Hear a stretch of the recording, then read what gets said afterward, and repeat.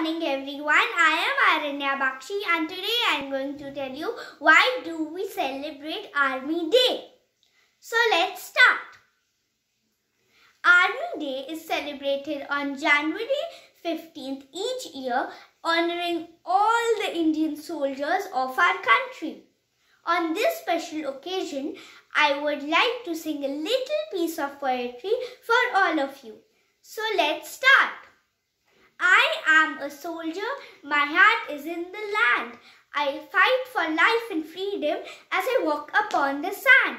I don't walk unworthy, I will not stand alone.